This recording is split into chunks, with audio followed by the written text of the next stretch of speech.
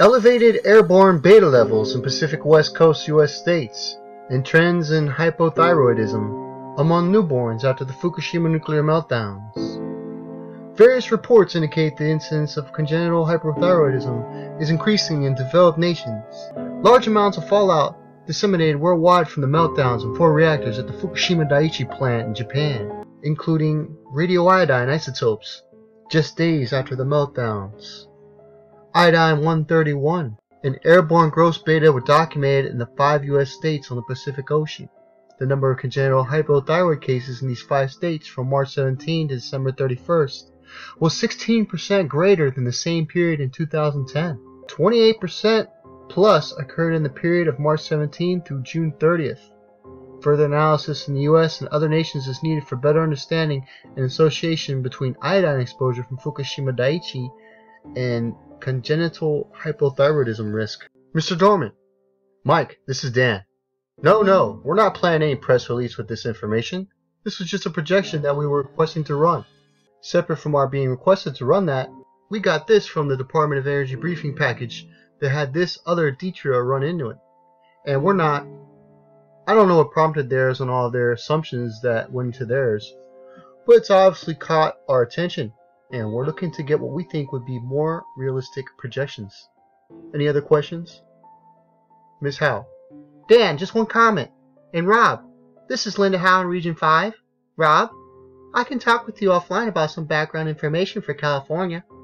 The DTRA and Department of Energy runs for California may have been prompted by queries from the state, because the state has been conducting interagency conference calls, and DOE, Environmental Protection Agency, has been part of those calls. Our regional state liaison officer is also monitoring that, but there's some background that is politically sensitive that I can share with you offline. This is Dave Weller from the Nuclear Regulatory Team. The other supposition had looking at those as there a potential, that is, the core is in a dry pool or in a dry area. It is interacting with concrete and other materials, and you could be seeing some interaction there that generates a little bit of smoke. And that might be what we're saying, Mr. Weber. Yeah, there's where the gases would come off of when the core hits the concrete. Virgilio. Alright guys, that's all. Just that you're aware. Dan Dorman. The other piece of the factor into that is there's also blank again, EPA, NRC shooting blanks again at us. Bill Borchardt. Okay, Mr. Wiggins. And that was the last we heard. Borchardt. Okay, well, I'll keep trying. I'll send him an email. I'll CC you on your personal email. I mean your work, but under your name. Wiggins. Yeah, my name.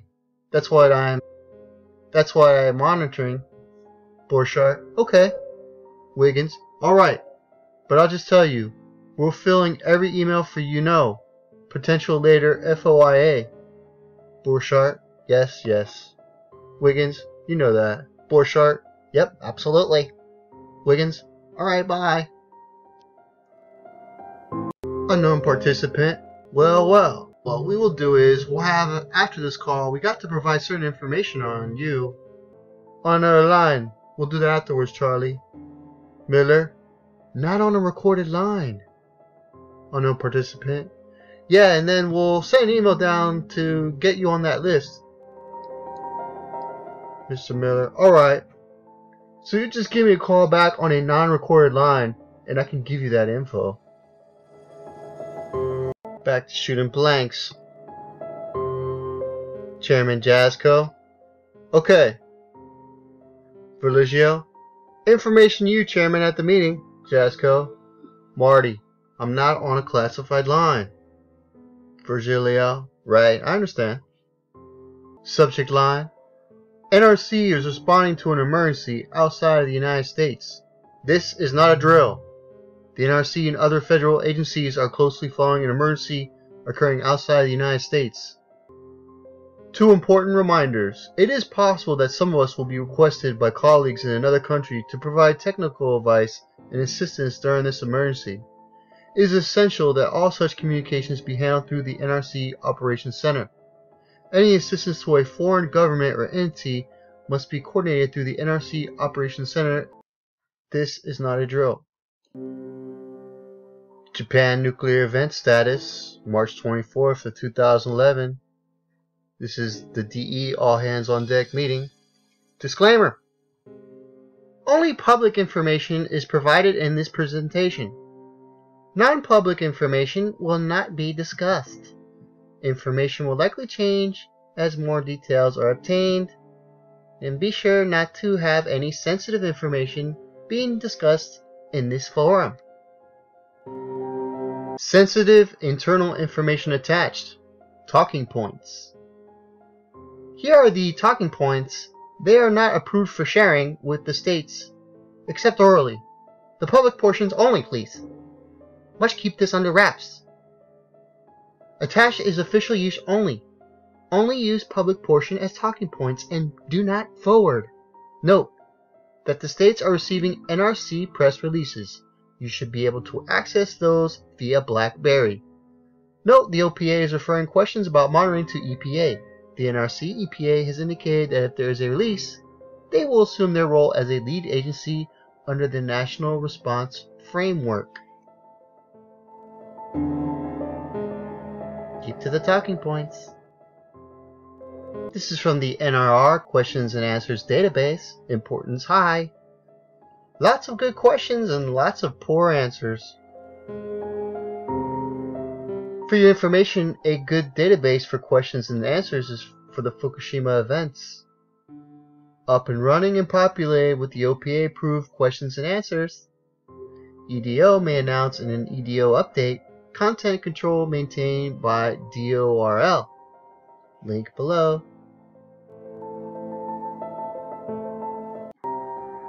Okay guys, here's the basic earthquake talking points. Per Diane's request, below are just some generic seismic talking points. Scott and I, Lara Victor, will be producing more specific talking points shortly. Nuclear power plants are built to withstand environmental hazards, including earthquakes. Even those plants that are located outside of areas with extensive seismic activity are designed for safety in the events such as a natural disaster. The NRC requires that safety significant structures, systems, and components be designed to take into account the most severe natural phenomena historically reported for the site and surrounding area. The NRC then adds a margin for error to account for the historical data's limited accuracy, and in their words, the licensing basis for existing nuclear power plants are based on historical data from the area's maximum credible earthquake with an additional margin included. Should people in Japan take KI? Here's the public answer. The Japanese people should listen to the public authorities in Japan regarding the protective actions of KI potassium iodine. It is one of the protective measures that might be taken in radiological emergencies in this country. We do not know if this measure is necessary or appropriate in this Japanese situation. Additional technical non-public information. There are a range of protective measures that we use. The most effective is evacuation. Government officials are responsible for determining the best means to protect their public. KI is another measure for protection, but evacuation and sheltering are the primary means that are used. So they have a public answer and a non-public answer. Subject line: possible request for KI. Thanks, Elmo. We had provided a stash of KI for Chuck to carry along with him, but he inadvertently left it in his office. I asked our guy Steve to interface with yours and share as much as we can. Chuck Casto had a layover here in Texas on his way to Japan in the hurriedness of getting on that plane. He found that he might not have been equipped as needed to be, especially without his KI. So Region 5 gave all of our KI 53 packets to Chuck for use in Japan. So Region 5 finds itself without any immediate stash of KI for use if we had to send a site team. Needless to say, given the high demand for KI, it is difficult to purchase on the open market. Your staff will likely be contacted to see if we can bag, borrow, or even steal some packets of KI in order to equip a site team. Thank you for your cooperation and generosity. So they told the public, no, it's not necessarily needed for KI, and they're running, begging to get it. Stealing! They'll steal the KI to get it. That's how bad they want it. Now here's some more talking points. They have a public answer and a non-public answer. What happens when a plant melts down? Here's the public answer, guys. In short, nuclear power plants in the United States are designed to be safe. Totally. And to prevent the release of radioactive material. There are multiple barriers between those radioactive materials and the environment, including the fuel cladding, and that heavy steel reactor vessel itself, and the containment building. Usually it's heavily reinforced structure of concrete and steel several feet thick. Here's some additional technical, non-public information. The melted core may melt through the bottom of that vessel and flow onto the concrete containment floor. The core may melt through the containment liner and release radioactive material to the environment. Some more serious questions. Hey, will this incident affect new reactor licensing? Well, here's a public answer. It is not appropriate for you to hypothesize on such future scenarios at this point. However, let me give you the non-public technical information. This event could potentially call into question the NRC's seismic requirements, which could require the staff to reevaluate the staff's approval of the AP 1000 and the ES boiling water reactor design and certifications. Holy crap, we can't have that happen, guys. No. Shh. Fukushima. Periods of long rainfall can cause the groundwater elevation to rise, which can cause structures such as deeply embedded tanks to fail due to buoyancy. Are nuclear power plants designed to withstand this effect? Well, yes, our worst-case groundwater levels are estimated for each site, and the effects of these levels are considered in the design of the plant to ensure the plant remains safe under these conditions. This may need some additional work from our groundwater staff, though. But what about droughts and conditions which lead to low water? Are these even considered? Well, yes, our impacts to the plant from lower water conditions brought about by the ice effects downstream, dam breach, and channel diversions away from that site are reviewed as well to ensure the plant remains safe under these scenarios. And then we have a deleted scenario. What about the periods of long rainfall can cause the groundwater elevation to rise, which can cause structures such as deeply embedded tanks to fail due to buoyancy? Are nuclear power plants designed to withstand this effect? Yes, the worst-case groundwater levels are estimated for each site, and the impacts of these levels are considered in the design of the plant to ensure the plant remains under these safe conditions. And then we have a deletion. We have another deletion that was important to safety, another deletion that was considered, another deletion of adverse effects of the groundwater on the plant foundations, and important to safety are determined of the characterized during the safety. So many of those talking points got cut down and deleted. Here's some groundwater questions about our nuclear power plant safety. Periods of long rainfall can cause the groundwater elevation to rise, which can cause structures such as deeply embedded tanks to fail due to buoyancy. Are nuclear power plants designed to withstand this effect?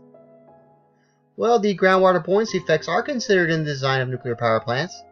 These effects are well known and are generally considered in all the designs and structures to be installed underground or that have underground components. Generally speaking, the design of nuclear power plants must consider extreme natural phenomena, including high groundwater conditions that might endanger the safe operation of the plant. The basis for this design considerations is given on the 10 CFR 50, Appendix A, General Design Criterion 2. Unknown participant. Okay, I had a question. I guess I was still on mute when I asked the question. Virgilio? Go ahead. Gregory? Earlier there was some discussion about coordinating with the Environmental Protection Agency and the Protective Measures team about some talking points in case the states have any questions. Has that work been done? Virgilio? Yes. Gregory? It has, okay. Alright. Thank you. Come again.